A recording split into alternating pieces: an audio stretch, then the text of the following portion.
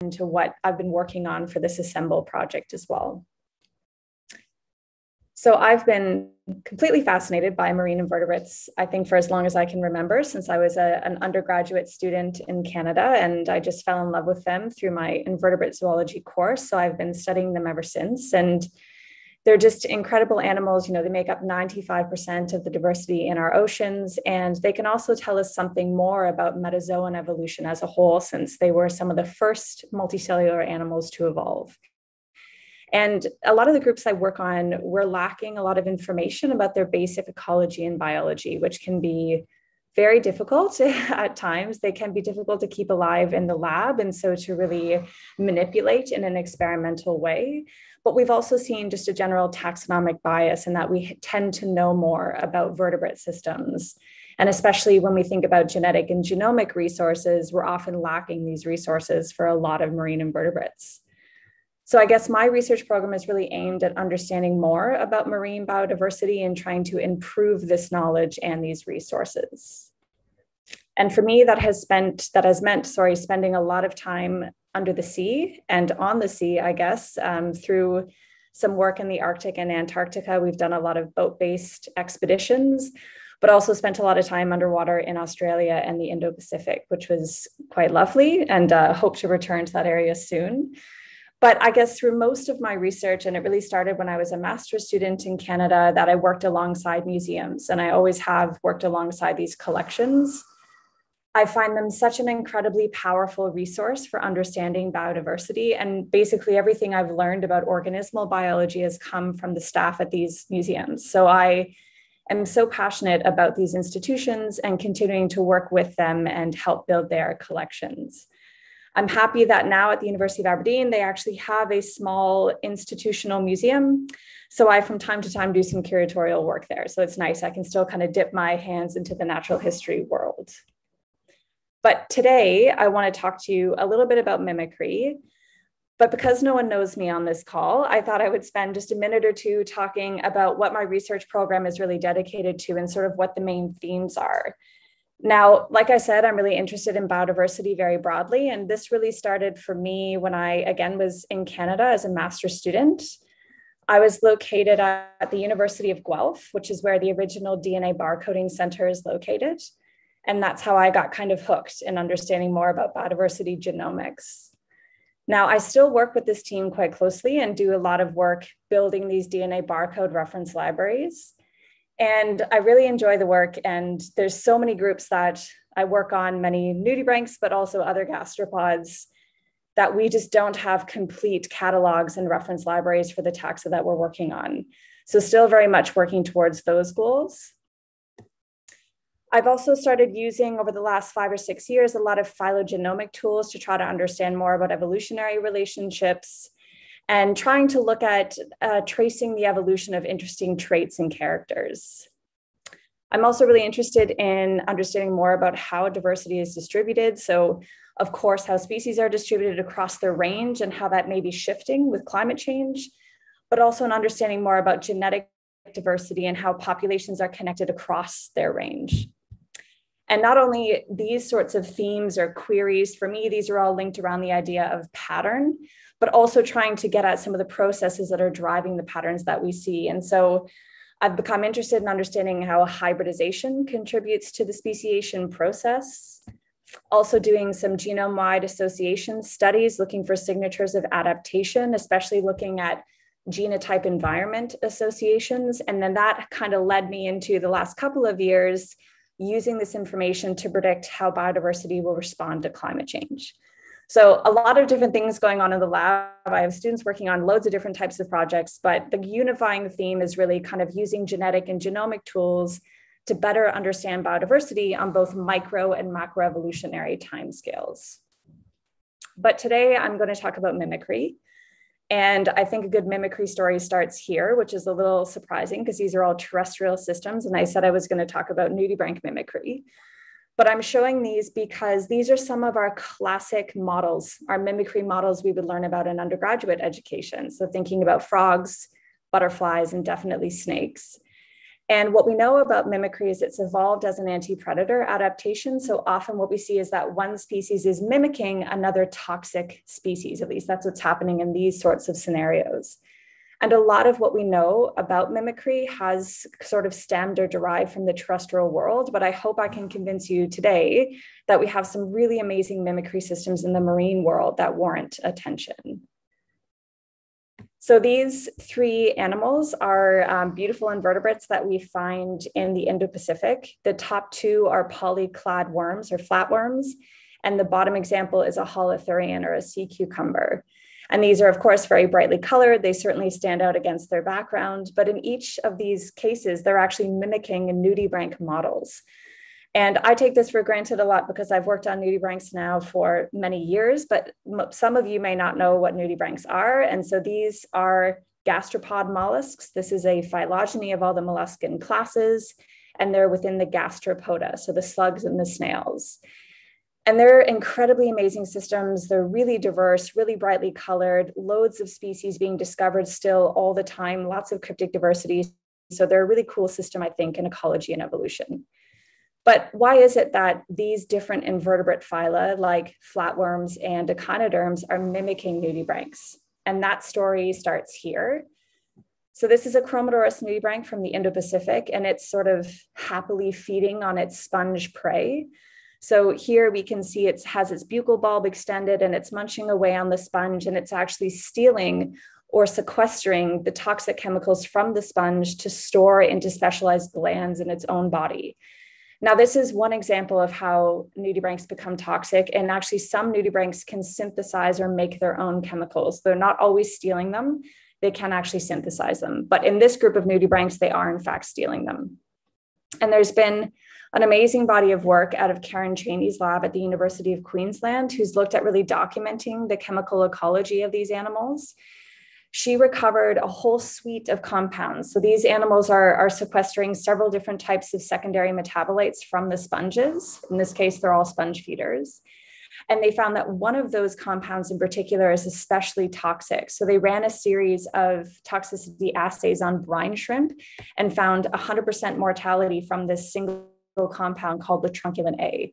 And what they also found is that that really toxic compound is found just in the mantle rim of the animal. So here, this orange rim all around the body is what we call the mantle rim.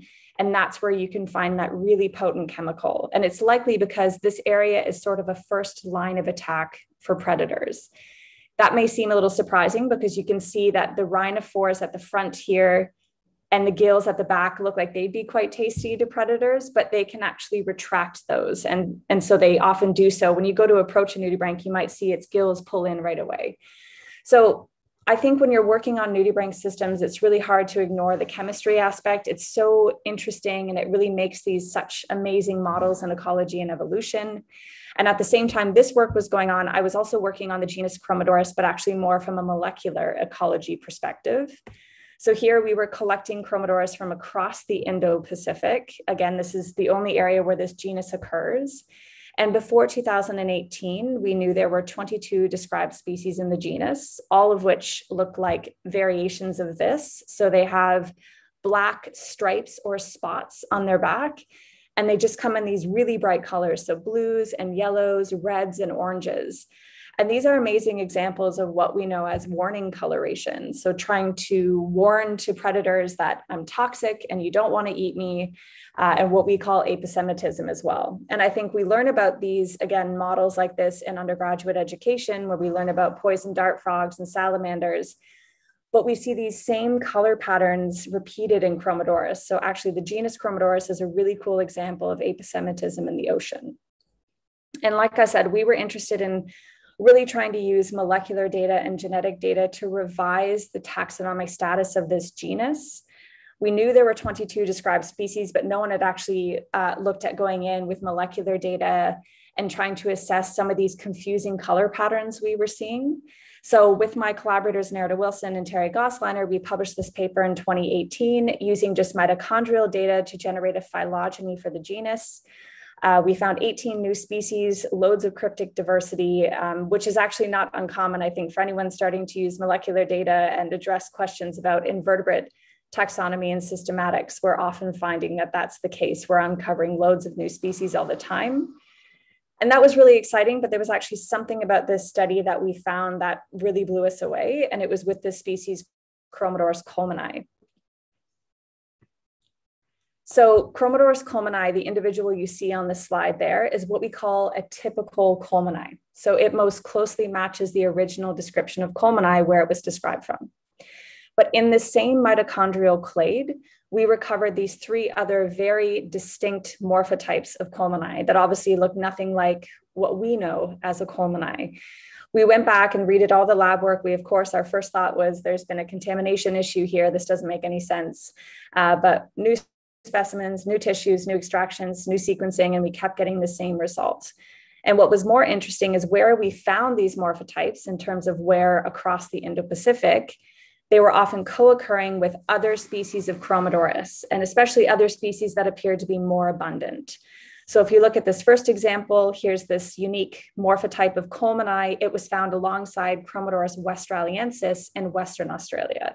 So much so that when we actually went diving in Western Australia to an area called Rottnest Island, you could find the mimic and the model on the same rocky outcrop, essentially. You could find both of these species together.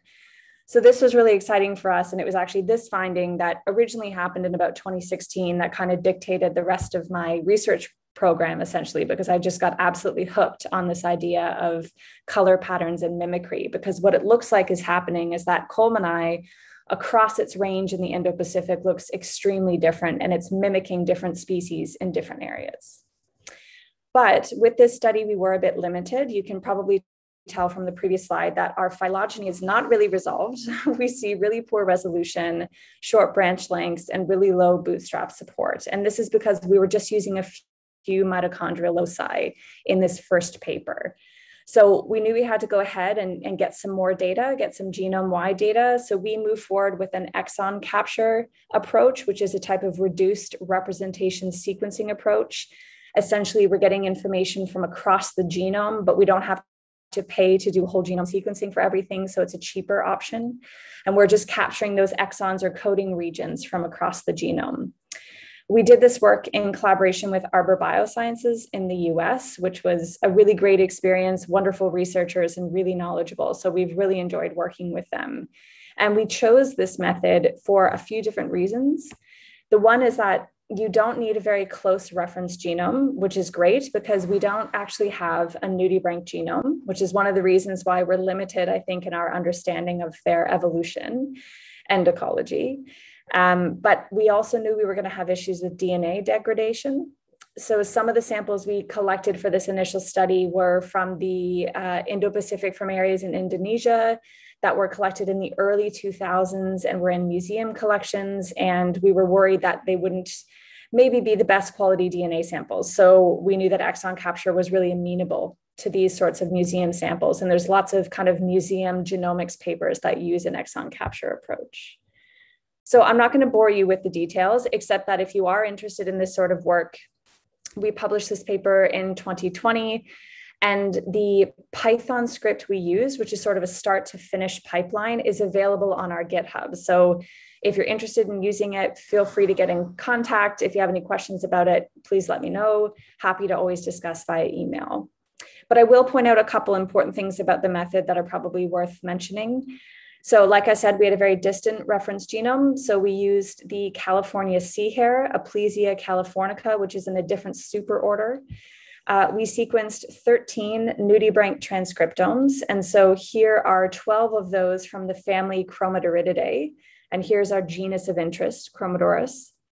And then we sequenced the outgroup to Chromodoridae as well, the transcriptome. And then we pulled 2 additional transcriptomes from GenBank. So this was really an important step because when we have our Aplysia genome, we could pull the genes from the Aplysia genome, but then we needed to use our nudibranch transcriptomes to kind of match up those homologous genes from the Aplysia genome to our transcriptomes and actually look for exon intron boundaries. So we knew which areas we needed to target.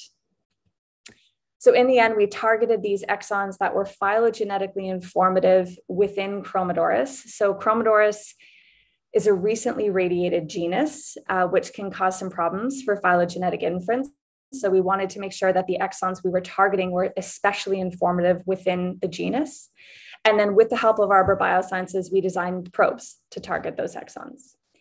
And in the end, we generated data from nearly 3,000 exons and over 1,600 nuclear genes. So we had loads of data to play with, which was really, really nice, and a huge difference from kind of handling just a few mitochondrial genes in that first paper.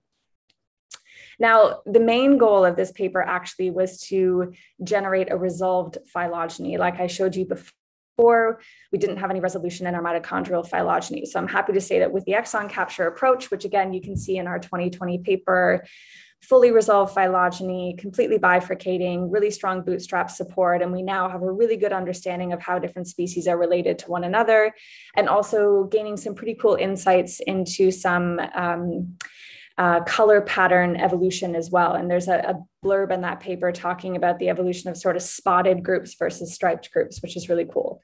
But in this particular case, we also included a few representatives of those strange morphotypes that looked like our mimic species. So we wanted to kind of go ahead and look into that in more detail. And I think the best way to kind of show those results is in a very visual way. It's probably the easiest way to kind of break it down. And so here I've included two morphotypes from Chromodorus colmani. So again, these are both Chromodorus colmani, but they look very different to each other and then very different to our original colmani. And I'm just going to show you the species that matches the color pattern, the mitochondrial signal, and the nuclear signal of each of these morphotypes.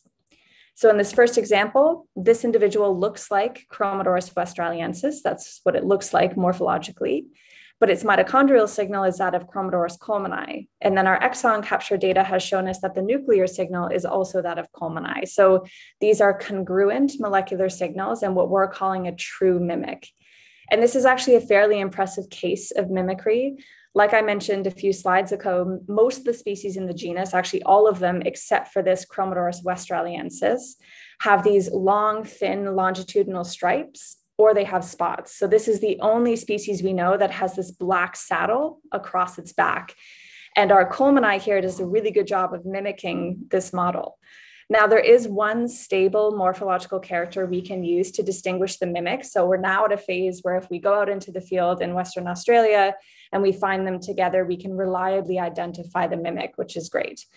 You might notice here, there's this white line that separates the orange margin from the black dorsal color. And that is always present in the mimic and never in the actual model in Chromodorus westraliensis.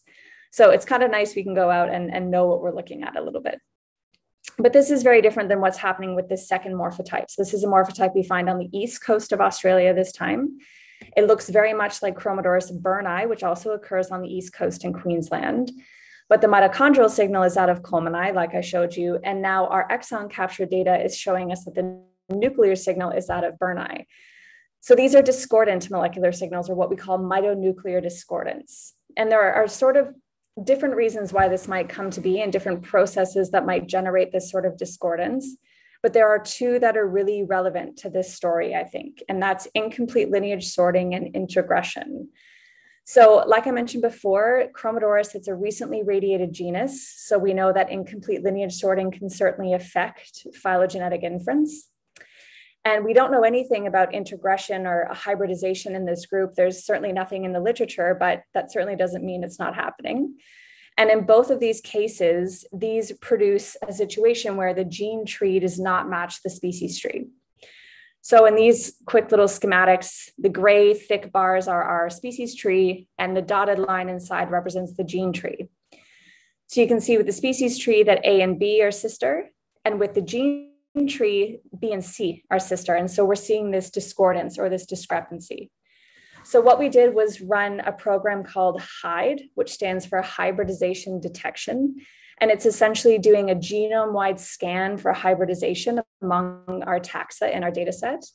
And it did flag this individual as a putative hybrid. So it may be that a hybridization is driving the patterns that we see here.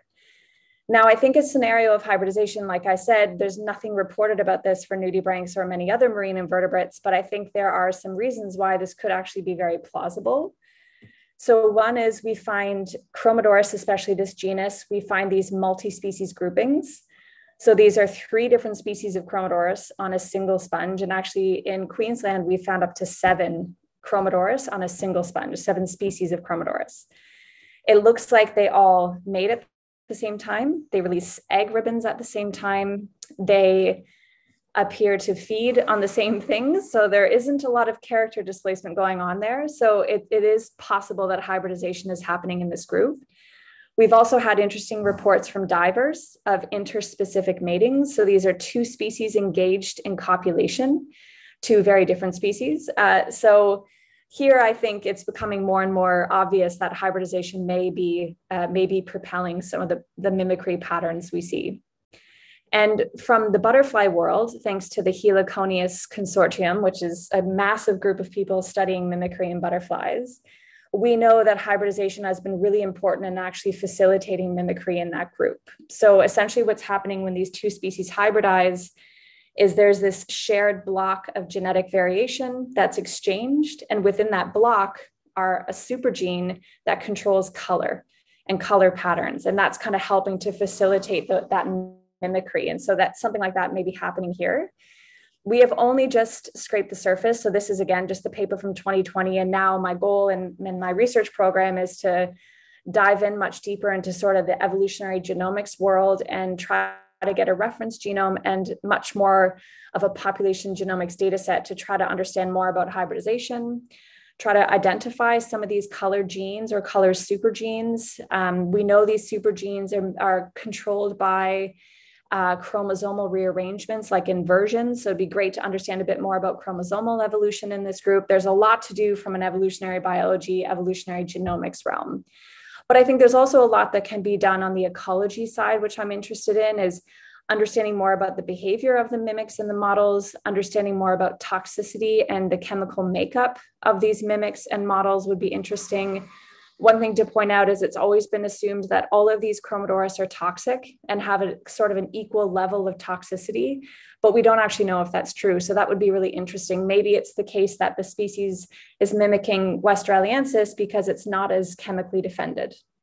So there's lots of questions left to do and really excited to keep doing this in the Layton lab, I guess. So that's kind of the story about Chromodorus mimicry I wanted to tell you, but I want to convince you again that color in general is such an interesting topic in these animals. Now, these are 3 sea slugs on the slide. One thing, a little taxonomy lesson, I guess, about nudibranchs. So nudibranchs are often called sea slugs, which is true. All nudibranchs are sea slugs, but not all sea slugs are nudibranchs. So the term sea slug encompasses nudibranchs, but also cephalospidians, which are head shield slugs, and sacoglossans, which are these photosynthetic slugs. So it's kind of a diverse group.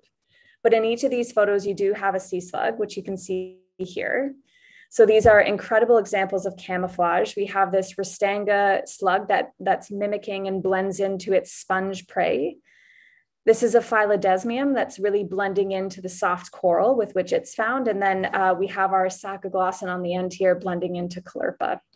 So these are amazing examples of crypsis or camouflage. And we even see cases of counter shading in nudibranchs as well. So this is Glaucus atlanticus, which is the blue dragon that we find in Australia very frequently. The side that's pointing up towards the sky is blue. And then the side that's facing downward towards predators is all white or gray. And this is very much what we see in things like sharks and rays as well. So I think color in general in these animal groups is so fascinating, and there's a lot of work to be done. And the mimicry system I told you about in the Indo-Pacific in Chromodorus is actually the second known case of mimicry in the family Chromodoridae. The other is a genus called Phelimeda, which is much closer to home. So this is some great work that was done in 2016 by my colleague Vinicius Padula, and he was at the time in Germany for his PhD. He's now in Brazil working as the malacology curator at the Rio Museum, and he's continuing this work on Phelimeda, and we've teamed up because I'm so excited about mimicry. But just to kind of orient you with this really neat map. So here on the left, we have North America, South America. And then on the right, we of course have a little bit of Europe, the Mediterranean, and Africa. And so what I want to draw your attention to is this species Phelimeda binza. So here, Phelimeda binza is amphi-Atlantic. It's found on either side of the Atlantic and even down actually in the South Atlantic as well. But across its range, it looks very different. So on the Caribbean side, it looks much more similar to the Caribbean species, While on our side of the Atlantic, it looks very similar to the other species that occur here in the region, like in the RIA, like Phelimeda croni. So I got so excited when I saw this paper because I was working on it at the same time in Chromodorus. Vinicius has since sent me the DNA for these Phelimeda binza and this clenchi, which is the second kind of mimic story. And we are going ahead with an exon capture approach in this system. Again, this 2016 paper by Vinicius was just based on mitochondrial data. So we're really just getting kind of half of the story. But one thing that was sort of lacking is that we only have 1 or 2 records of these other species, the model species, if you will, the ones that binza is mimicking. So this kind of links to my Assemble project and why I've been here for the last 2 weeks. So the Assemble project I've been working on, I called NuBio, was the acronym, and it stands for Illuminating Nudibranch Biodiversity in an Atlantic Hotspot. And there were 2 main objectives of this work. The first was to generate a DNA barcode reference library for the nudibranch fauna in the region. And that's, again, because like I said, I'm still very much involved in these barcode initiatives, with the goal being that eventually we can transition to non-invasive sampling, like environmental DNA. But we can only do that if we know what we're sequencing. So we still need to have these curated reference libraries to actually know what we have. And this kind of follows up from this great survey that was done in the year 2000 in the RIA.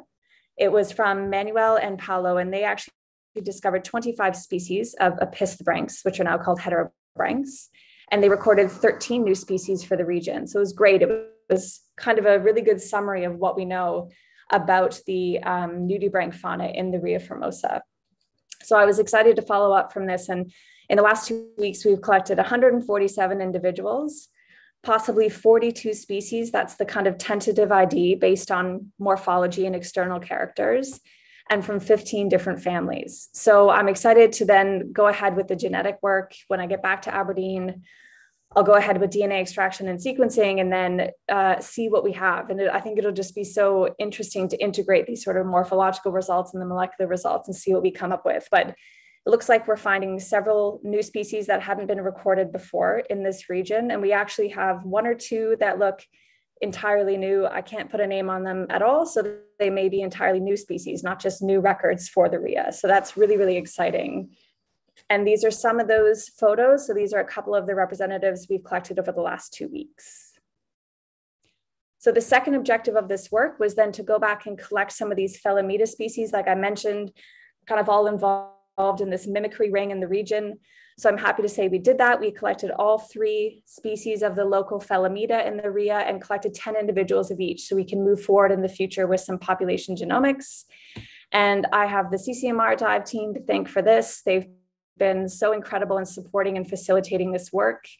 I've been out there every day, but haven't been able to scuba dive. I am pregnant, so that was a big surprise this year and kind of changed plans for my Assemble project. But they've been incredible in supporting this work, and having me come out every day has been great. And I just really appreciate it. So thank you so much to them for helping with this. So that's everything I have for today. I just first want to thank my collaborators and funders from the Chromodorus mimicry work I was telling you about. I want to mention that my lab is now, like I said, at the University of Aberdeen. So if you're interested in anything I talked about today, please feel free to get in contact. Prior to moving to the UK, I was in Australia for 5 years and then in Canada before that. So this is my first time on this side of the pond. And I was about to say in Europe, but sadly, that's not the case for me, I guess, anymore. Hopefully in the future. But I'm just looking up to really build up my collaborative network here. So please feel free to get in touch if you're interested in any of this work.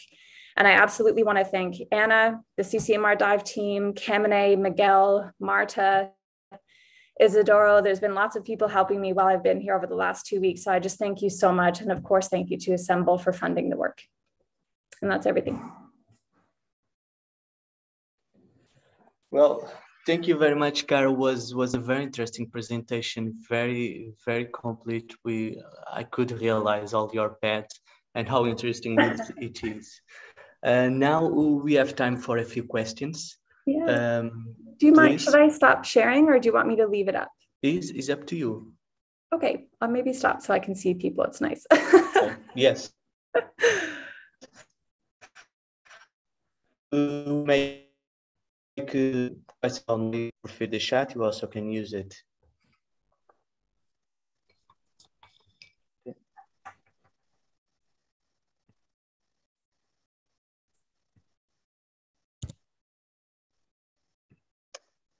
Okay.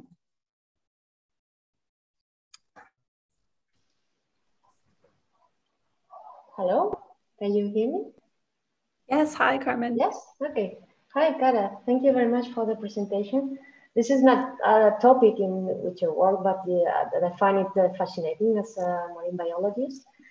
And I would like to ask you about how, because nudibranchs is a group that's fascinates a lot of divers around the world. Yeah. And nowadays there are amazing platforms where we can upload our images, our pictures of nudibranchs. Can this help somehow to research to the research that you do? Absolutely. That's an amazing question. And actually, my master's student, I wish they could speak to that, because that's exactly what I designed a master's project for this year. Was we have all these amazing records on iNaturalist and lots of other places. And so she's actually doing a project on understanding color variation in this species that's found from Norway down to Spain. And she's been able to use over 1,000 images from iNaturalist to categorize how those color morphs change by region. And it's been amazing. So it's really useful to us. And there's this other project going on in Australia that has been going on for 5 years or so, called the Sea Slug Census. And they get the community involved every summer, and they go out and dive for, I think it's about 2 weeks. And they've recorded through that whole system, they've recorded something like 700 species of sea slug from that part of Australia. And it's just from these community efforts every year. And it's been amazing. Loads of papers coming out of that from citizen science efforts. So absolutely, I think it's been really beneficial for the color aspect, especially, and for new records, right? I mean, I saw someone post just last week on iNaturalist something that would have been a subtropical nudibranch they found in the south of England on a dive. And it's like, oh my gosh, this is wild. We wouldn't expect that. So definitely, it's really useful. Yeah. Great, great. And as a diver, because I am a user at iNaturalist, and I upload many pictures of nudibranchs from the Algarve whenever I dive. And any suggestion on how to take pictures to make it easier for you as a researcher? Oh, that's great. For me, I always so when we get back from the dives, I always take photos of them live in the lab too, because when you put them in ethanol, if you're preserving the animals, the color is just gone instantaneously. But in the field, we're always looking for photos of them eating, because it's really hard. Sometimes they're just traversing the sponge, or crawling over it. They're not necessarily eating it. And so we're always looking for records if you can see them eating, and they leave a little mark on the sponge. So something like that is always really helpful, because we still really don't know much about their diet, and they're really hard to keep alive in the lab because of that, especially the sponge feeders. They need possibly one specific species of sponge that you then need to keep alive in the lab to keep them alive. So anything that's like a feeding record is always very welcome. Great, thank you. Yeah, thank you. I'll take into consideration. Thank you, congratulations for the work. Yeah, thank you, Carmen.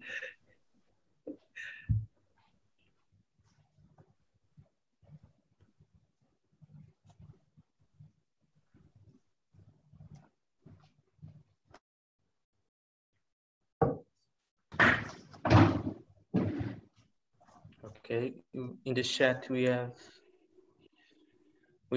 some congrats, so people enjoy the presentation. Oh, I'm glad. I'm really glad. I'm just glad people could come out. I know it's a different time, and the last one of the year, so.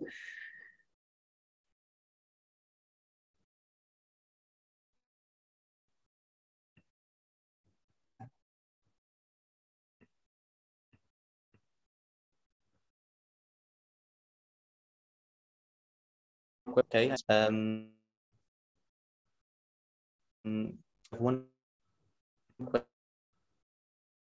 question from Canada in the chat.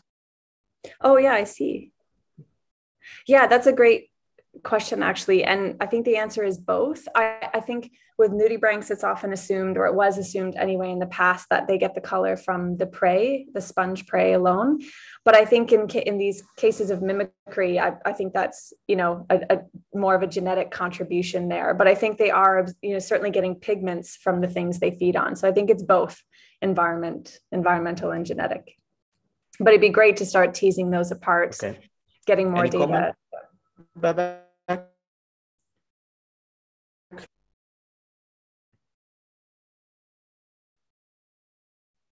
questions, I guess we can close the session. Cara, again, thank you very much. As I was saying, was a great way to finish our cycle of seminars. To all audience, thank you very much to be present in this seminar and also the previous ones. And please, next September, we'll come back again. And I'm expecting all of you to be here with us. Since August will be out. And that's it. Cara, again, thank you. Thank you very much. Have a nice flight back home. Thank you so much. And hope to see you again here in Algarve. Yes. Thank you so much. Have a great summer. Okay, you too. Okay. Bye-bye. Thank you all.